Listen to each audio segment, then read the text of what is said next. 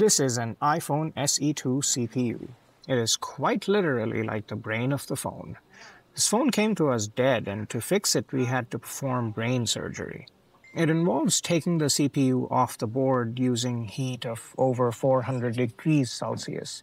What makes it tricky is that the CPU is extremely sensitive to heat and physical damage. If the CPU is damaged at all during the soldering process, it will kill this phone with no hopes of recovering the data. To fix this iPhone, we will have to desolder, reball, and then resolder the CPU.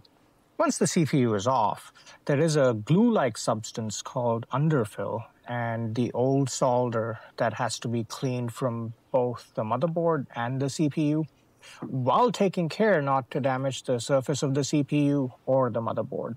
If the CPU or the motherboard takes any damage, you may be able to fix it if you're lucky, so no pressure. Once the CPU is cleaned, it will have to be reballed. This means making sure every single one of the thousands of solder pads under the CPU has a solder ball attached to it that is the exact same height and dimensions as its neighbors. If even a single one is too large, it can cause short circuits, or if it's too small, it just won't connect to the motherboard. After depositing some paste on the CPU with the help of a stencil, heating it with hot air liquefies the solder paste into nice and shiny spheres. After cleaning the CPU of any soldering residue, inspect it to make sure there are no uneven solder balls.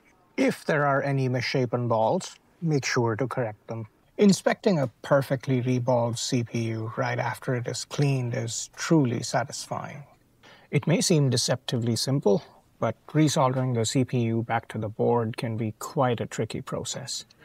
After carefully lining up the CPU with the motherboard, heat it using hot air with the left hand and gently nudge it with the right hand to ensure that all the solder pads have connected properly with the board.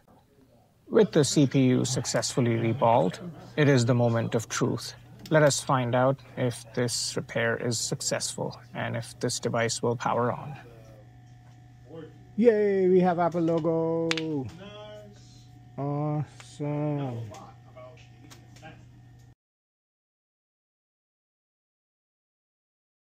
And it boots fully. And it's on and working.